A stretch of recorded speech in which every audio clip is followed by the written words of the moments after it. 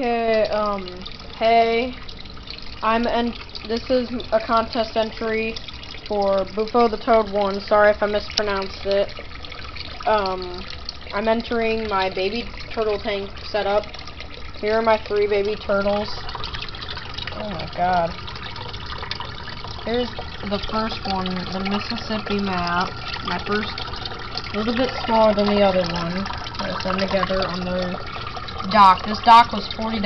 I think it's made by Reptiman.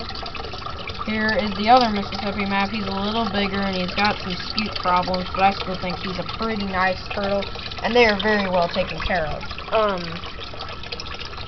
And then lastly, my last turtle that I keep in here is my Western painted turtle. He's got an awesome plastron, great carapace, perfect scutes.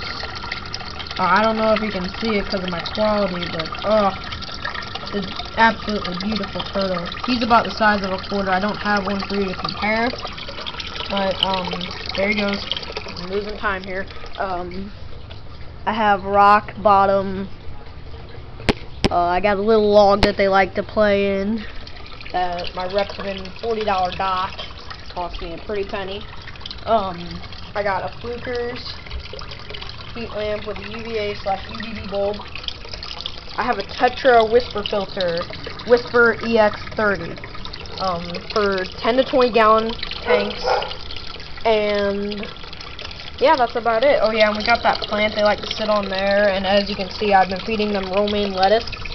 They haven't really ate out of that stock yet, but losing time, so that's it, and bye.